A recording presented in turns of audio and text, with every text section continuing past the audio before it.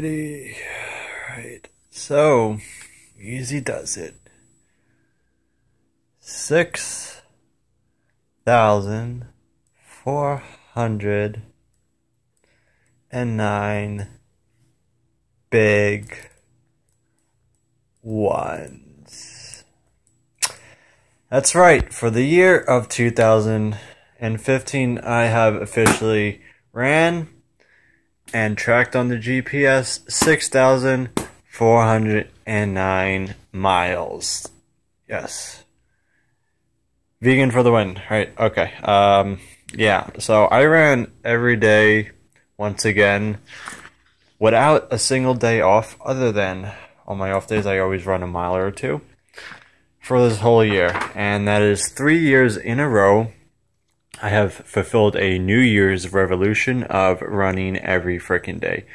So my New Year's resolution last year was to run every day once again for that year, because I haven't thought of a good one. But last year I ran 5,000, just over 5,000 miles. And I said for the year of 2015, if anybody follows my videos, that I was going to break 6,000 miles. And I ran 6,409 miles for this year. That's a lot of miles.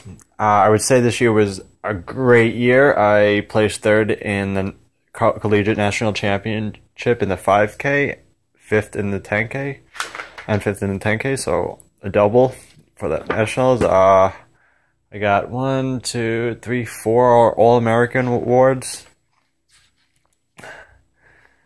Had some great time in Italy. Trained like a beast, and this fall's weather has just been great. I ran a really bad half marathon though earlier September, but whatever, it happened. That was October, it happens. Had some bad races, but I had a lot of good races every month. Over 500 miles, 660 miles for the month of June. That was a big one. Knocking out them 30-mile days. 590 in July over mountains. August, I destroyed myself, and I couldn't run right at the end of the month. September, building back up, a little less.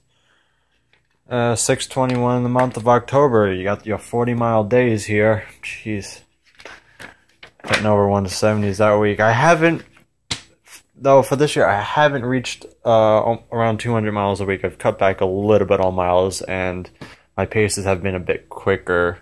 Ending some of my runs around low 6-minute pace. I average 7:30 pace as opposed to 8-minute pace, which is a great sign that my body is adapting to running super mileage.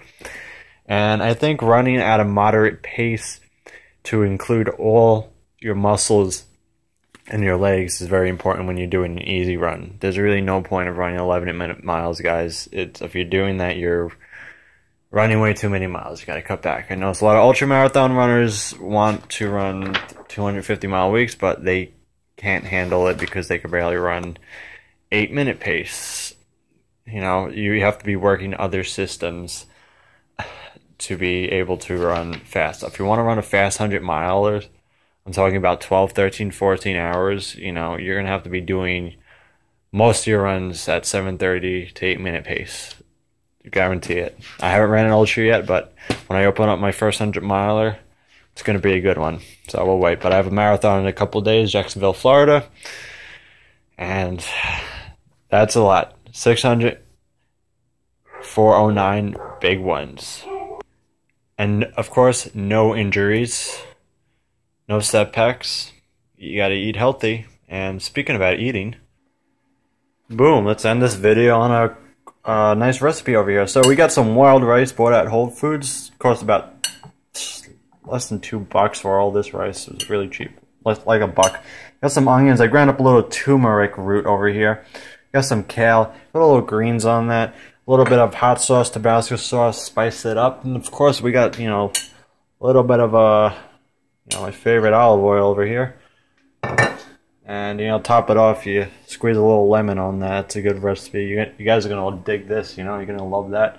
And over here, of course, we got the green juice. We're going to flush out whatever, any impurities in my body before my next marathon. Of course, this is like a weekly thing. I just like once a week. I think it's fine. Especially before big races, after big workouts. stuff. You know, keep the flow moving. So if you want to run 6,000 miles in a year, you want consistency. So you're gonna have to treat your body right. You're gonna have to eat right to have that consistency. Keep the power going. Of course, you got a little coconut here. Coconut has a good amount of more saturated fats. It's the only thing I actually could eat that actually has saturated fat, and you do need some saturated fat in your body. It's more like a really powerful nutrient-dense thing than monounsaturated fats, polyunsaturated fats, but you do need some saturated fat. Coconut is great, a raw choice, yes. Unless you want to eat raw meat, raw bacon, that just sounds disgusting if you want to get raw saturated fat, but best way obviously is from fruit because you won't poison yourself. So there you go. Give this a go. Give this a like. Boom. Never stop running. Always inspiring. Always hungry. El Coyote Loco. Happy New Year, 2016.